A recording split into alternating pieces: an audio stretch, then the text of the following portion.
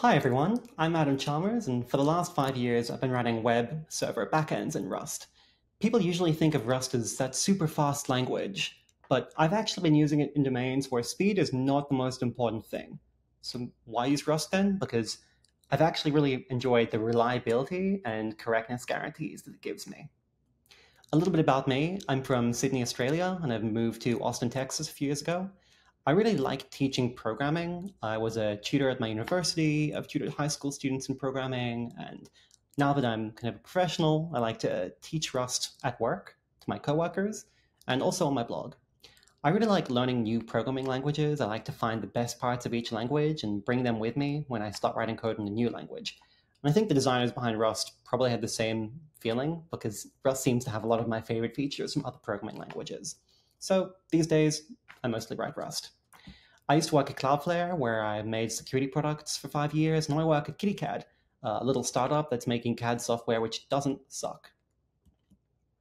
I started building Rust backends when I was at Cloudflare.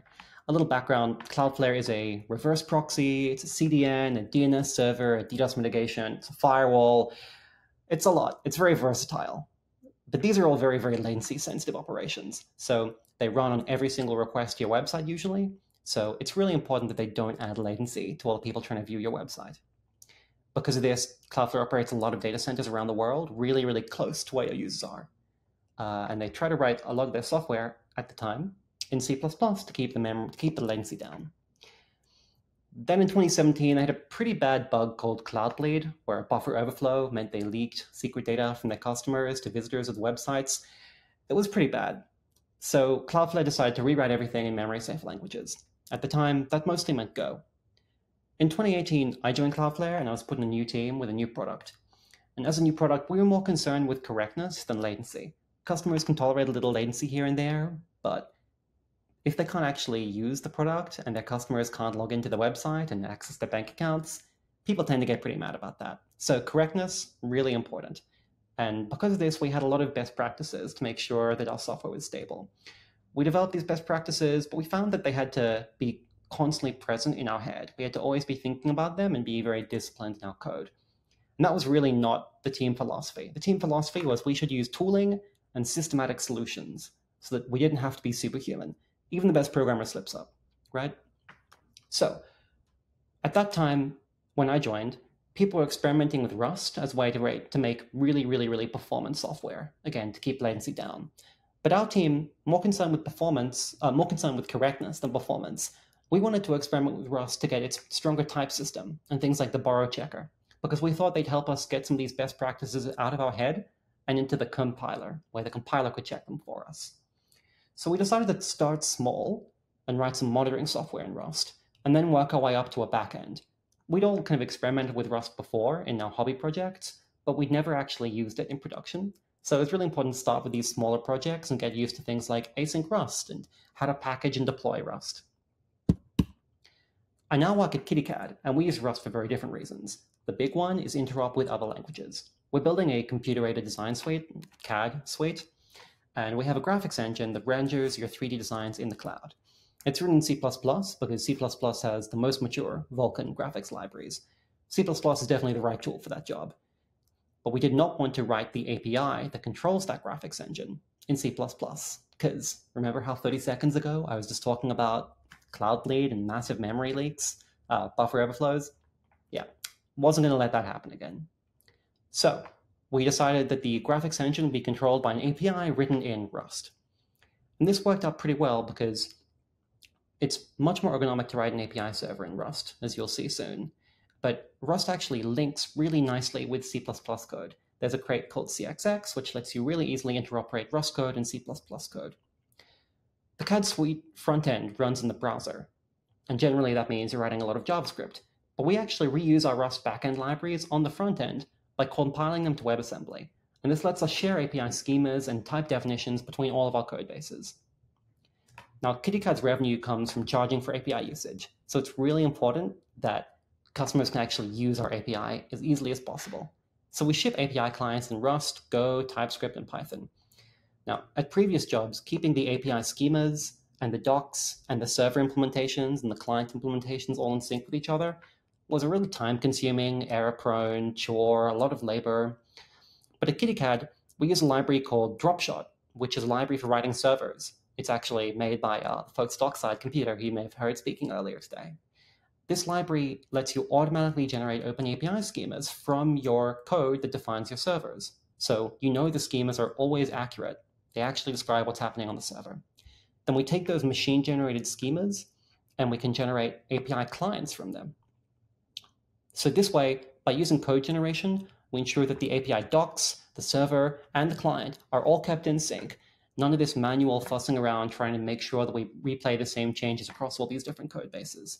This means all of our API clients are up to date and we don't require repetitive toil from engineers to make this work. This is a big theme of my Rust usage. We can use code generation to reduce manual labor from engineers and reduce boilerplate, which means reducing typos and the number of lines you have to review in PRs and the possibility of things going wrong. So to recap, I often hear engineers say you should only use Rust when you can't afford garbage collection pauses. But I'd actually really disagree with this. People often think of Rust as a really low-level language, but I think Rust can actually be a great high-level programming language for focusing on correctness and stability guarantees, for getting your domain logic correct. It can be a great high-level programming language for backends. So at these companies I've worked at, that's why I use Rust. Not for performance critical code, but for correctness critical code. I will say there is definitely a learning curve with Rust, but you're kind of in luck if you're trying to write a backend in Rust, because there actually happens to be a really good book called Zero to Production in Rust, written specifically about how to write backends in Rust. So I recommend that for training your employees a lot, because the learning curve can be really difficult, but it's getting easier all the time. So let's talk a bit about why I chose Rust for these projects. Reliability is the main reason. I find Rust code to be more reliable than the alternatives. And this is because Rust just doesn't crash as often because it forces you to handle potential crashes upfront when you're writing your code. You can turn them into compile time errors, when other languages will make them into runtime errors. So there's no nulls, which means no null pointer exceptions, or it's weird because an undefined is not a function errors. Its resultant option types make error handling these cases pretty easy. Generally, you just use the question mark operator. If you're used to checking nil manually, like if foo is equal to nil, return nil in other languages, you can just put a question mark at the end, kind of like Swift code, and just handle the error by propagating it upwards to the caller. I know I said this talk isn't really about performance, but performance and reliability do have an important overlap, which is that if your code is too unperformant, it becomes a reliability problem. If your code is too slow, you're going to start timing out, and requests are going to start getting failed. And from the user's perspective, a timed out request and a request to a backend that's down are indistinguishable. So performance problems can become reliability problems. So building a backend on a very performant language can actually help you quite a lot with reliability. I find it much easier to write correct code in Rust. Enums are a big part of this. They let me model my domain correctly. I can say users either have a monthly subscription fee or a lifetime account ID. Not both, not neither, exactly one of them. And the compiler can verify that only one of them can occur, only one set of fields at a time. This massively reduces the amount of error handling code you have to write and the amount of defensive coding practices you have to use. No more littering your code with assertions like assert this thing is not null with a little comment saying this should never actually happen. The compiler can prove which errors can't occur. I really like functional programming. I think functional programming has a lot of power to reduce the number of bugs that you have. But if I'm being honest, functional programming can be a huge pain in the ass sometimes. I find that 80% of your code is really easy to write in a functional way, and that last 20% is really complicated. I've never shipped code to prod in a purely functional language, and I really like Rust because I can easily write that 80% in a functional style with immutable variables and using, filter, map, reduce instead of a for loop. But for that last annoying 20% that's really hard to write in functional code, you can just drop down to writing imperative code. You can just open up a file, assign it to a mutable variable, and push some bytes into it. Problem solved. You don't have to go and read a whole category theory textbook to figure out how to do I/O in an immutable way. Rust's tooling also really helps me keep best practices in software and make the tools enforce it, which means I don't have to think about it as hard when I'm reviewing PRs. The Rust compiler and its official linter, Clippy, can help you spot a bunch of correctness and performance problems. This minimizes the number of things I have to check myself. Cargo audit is a vulnerability scanner which checks if your dependency tree has crates with known vulnerabilities, or if their dependencies have crates with known vulnerabilities, and so on. And cargo deny lets you add even more analysis to your project, like banning certain versions of certain crates. There's a lot of tooling work being done in Rust right now to add even more advanced lints. There was a whole little session about it at RustConf. So I think this is only going to get more and more powerful with time. Lastly, Rust's macros are really powerful. Later in the talk, I'm going to show you some examples of how macros can help you keep your JSON schemas and SQL schemas in sync with the rest of your code base. But I already talked about how macros let me keep my API server implementation in sync with my API server spec, which lets me generate clients. So macros can lead to some kind of code that's a bit difficult to debug, but when used carefully and judiciously, using libraries ideally maintained by other people who really know what they're doing, macros can replace handwritten human code or handwritten boilerplate with a lot of potential for typos and off by one errors and copy paste errors with nice, neat, performant code. It's kind of like a list macro. A Rust macro is basically a program that takes in Rust source code and emits other Rust source code. So they can really reduce the amount of bugs in your program when used carefully. And we're going to see some examples of this. The two examples I like to talk about are JSON and SQL. And okay, let's be honest, backend people, it's just you and me right now. Most of writing backends is just gluing JSON and SQL together. That's the truth. We don't like to talk about it, but it's true. My philosophy is if your backend is mostly just gluing JSON and SQL together, you should be really fucking great at gluing JSON and SQL together, right? So Rust has two libraries that I think are best in class for JSON and SQL, and they're powered by macros. So I want to show you how they lead to better, more correct code. Serde is a phenomenal library for deserializing requests and serializing responses, really getting data into and out of your program. The Cloudflare tunnel backend that I worked on would have occasional bugs with JSON handling.